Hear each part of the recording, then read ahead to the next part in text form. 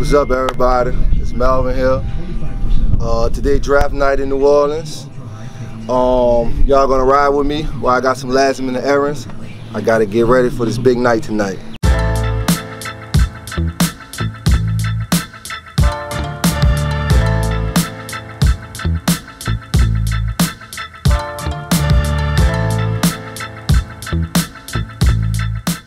We at Avondale, Kennedy Heights, where I grew up at, my neighborhood. We moved back here since I was in the 2nd grade. That's where it all started. Growing up around here, I mean, I wouldn't say it's bad, I wouldn't say it's good. It kind of was like in between. But you know, I kind of maintained, stayed away from trouble, so I always had my own route. I'm always active, so always into sports, just sports in general. Just being active, doing something positive. Heading into the gym. This kind of where it all started at in this gym right here. Kind of had the key to the gym.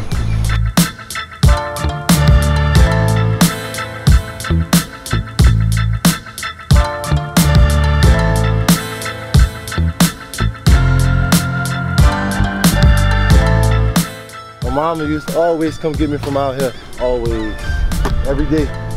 Almost every day she came. Tried to get me. But she's out here playing basketball, that's all.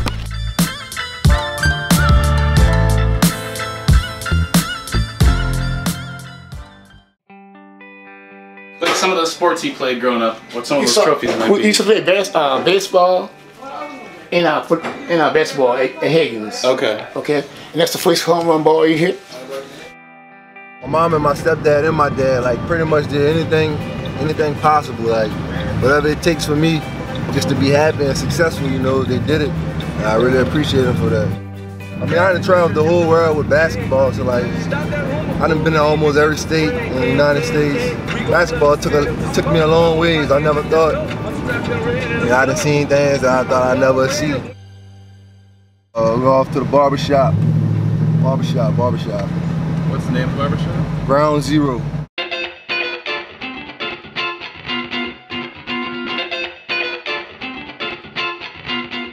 I've been going here since 7th, 8th grade. You know, it just always come through for me whenever I need a haircut. So he's been my barber ever since then, and just got a good relationship. I get that off of Mickey Mouse, man. But Mickey Mouse got 2. But you know, I got a lot of hair, so I did the 4.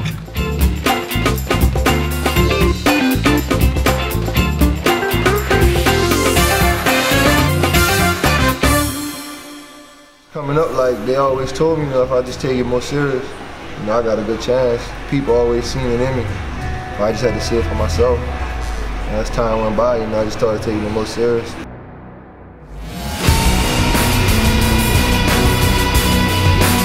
I didn't get into the travel lead until like after my 9th grade year, 9th summer, 10th grade year.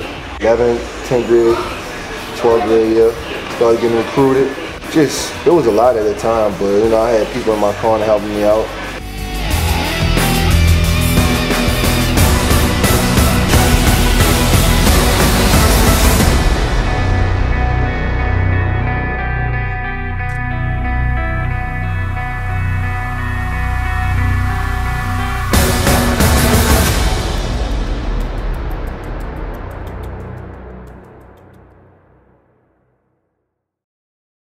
We in middle school, this probably like 6th or 7th grade. They had like the teacher and they had like a teacher assistant in there. We shoot spitballs back and forth. I always see it on TV, but like we actually in class like doing it. I hit him like 2 or 3 times before he responded. So he shot a couple back at me, and one of the ones he shot at me, he missed and hit the teacher assistant on the forehead.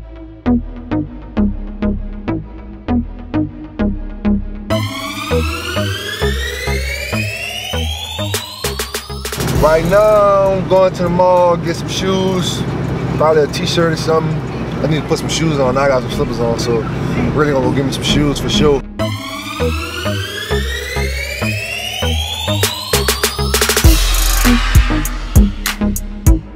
Shoes, I would say I like Jordans, but Jordans and Nikes.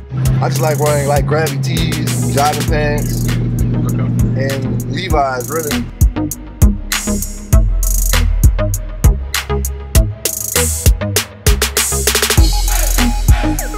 I listen to rap music. Just like hype stuff for me. What's the most embarrassing music you listen to? I would have to say my country music. Ah, okay. Who's your favorite country artist? Zach Brown. And the radio.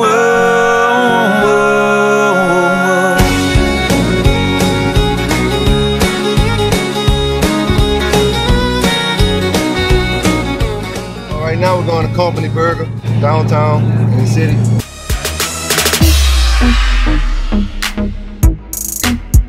I want this fried chicken sandwich.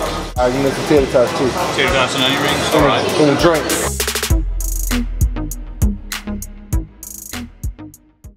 I got my junior right here. Got Gary Collins. What was your funniest story or a memory you have of Melvin growing up? The funniest one that I can remember right now was when we played baseball. I want to say who was what? 11, 12. And what happened was getting into this the whole game, like in the middle of the field was fussing, going back and forth. He talking about my mom, I'm talking about his mom, and I was playing catcher. So it was my turn to go up the bat, and I struck out. So it was his turn to go up the bat. And all I remember was he hit the home run, and everybody was just screaming so happy. I was in the dugout just, he was like the first person I think that year to hit that home run, like, cause the park was so big. I think we rode together, and we was trying to wait for him. People wanted him to autograph balls and stuff. Yeah, I was really good. I didn't even want to talk to him. Like I didn't have nothing else to say. I was just so shocked that he hit that home run. I didn't have a problem with going away from home, but it turns out that I stayed home and it did good for me.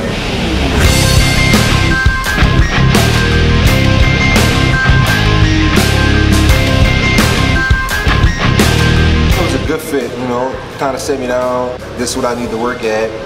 As my numbers show, like each year, everything improved. Now the game is so slow to me, like I just see like stuff before it happens. In the second half, we did a much better job moving the ball against zone. We made some good finds, Mel. Good ball fake. He was a big part of it too, you know, coming from the NBA, he knew a lot of stuff. He came in with some little tweaks and stuff like that, and it helped me even more. Breakaway! Dunk it home, baby! Dunk it home! This building just came apart! Because I just know that I can get the crowd excited, and like when the crowd excited, the team going good. So like they kind of kept us going and stuff, so just really appreciate the crowd, the fans, the students, the alums, everybody. Most people don't get this type of chance. So I mean, like, you're good enough and you put the work into it, you know, you can do it, like, anything's possible.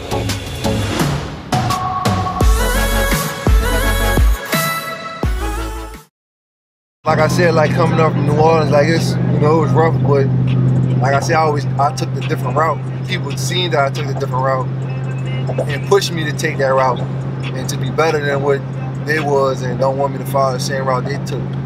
So like I would say the support, I had a good support, not from like my family, just like people in general, like around me.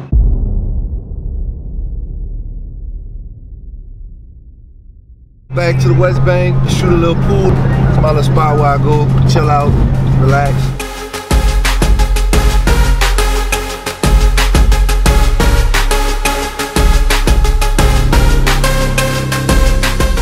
Pool probably don't seem interesting to people until like they really play it themselves. It's about like you gotta have a touch, a certain type of feel for the game. And, like, just make you all, it's like a good winning game. It make you want to win. It's just challenging and like, you know, just make you want to get better. It's a very challenging game, make you think.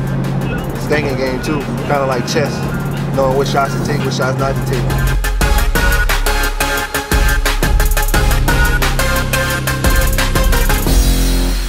Hello everybody, I'm Mark Jones. Coming up over the next couple of days, we'll have 8 hours of continuous coverage on ESPN2, also on the ESPN app, the scrimmages, the cogent numbers, all the important storylines heading up to the draft June 23rd in Brooklyn. Got to watch here is Melvin Frazier Jr. from Tulane. The question is he going to be able to consistently knock down perimeter shots? Most people just really don't know who I am, and people don't think that I'm good as I am. So I just said, like, if you don't know who I am, you will know soon. As it showed, you know who Melvin Frazier is now. We've got one of the stars from scrimmage number 2, Melvin Frazier. hometown, Avondale, Louisiana, goes to Tulane and had 14 points in the scrimmage, and he's sweating a little bit on set because we literally just pulled him off the court. I mean, the combine went good for me, so I just went out and played and just did what I usually do. You know, I play defense, so he's seen the defensive part, and it kind of just got a glimpse of my offensive side. It's like stuff that they didn't really see me doing. I mean, I didn't put in the work, so I mean, I'm not really nervous or nothing right now. I mean, it's not hitting yet, but I know I put in the work on time, so just whatever happens, happens. I can't control what it does now, you know?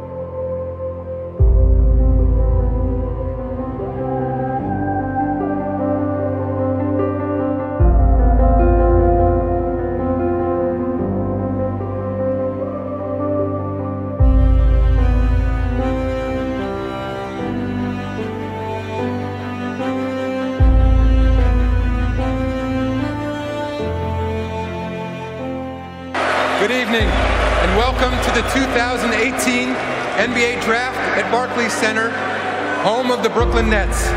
Every pick matters, so let's get started.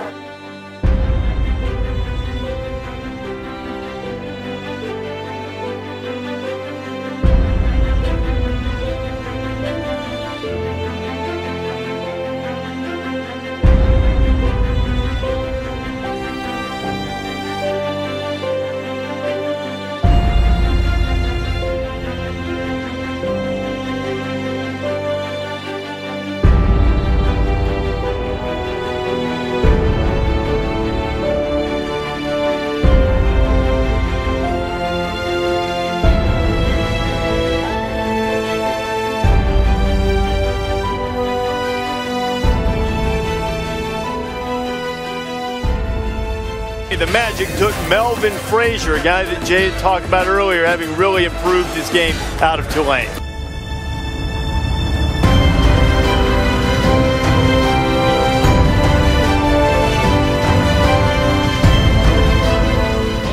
I don't know how to describe this feeling really, but you know, just thankful for my family I had here, family and friends.